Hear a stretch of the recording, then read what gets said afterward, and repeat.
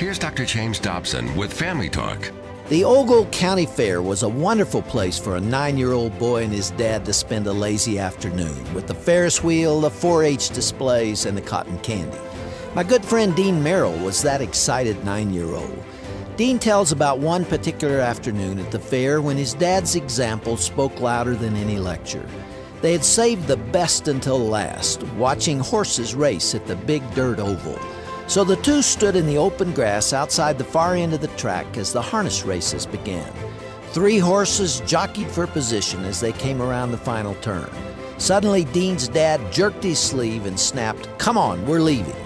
As they walked toward their old sedan, the older man said, "That fellow's been beating that horse since way back on the straightaway, and the horse was already giving him everything he had. I won't stand by and watch. It's not right."